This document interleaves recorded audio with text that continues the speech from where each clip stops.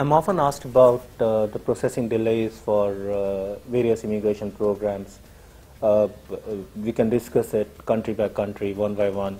If one has to look at the fastest visa program that's open for skilled professionals and executives, what comes to your mind is UK Tier 1 visa, and where one gets visa and permission in less than a month and in some time within a week's time of filing the application.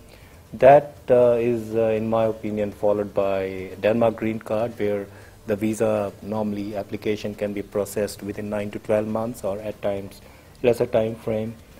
This could be followed by a Canadian federal skilled worker class visa, where the current processing delay is within 12 to 18 months time from the date of first filing.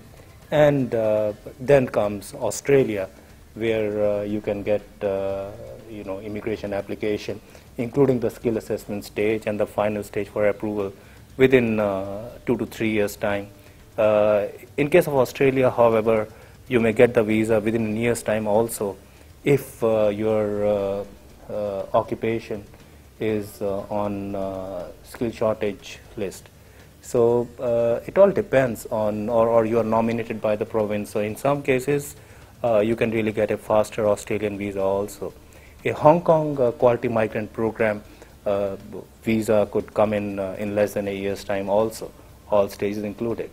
One can also apply for New Zealand permanent skilled visa, and for a skilled migrant who wants to migrate to New Zealand, the process could be anywhere between 12 to 18 months, including the expression of interest stage that one must clear out first.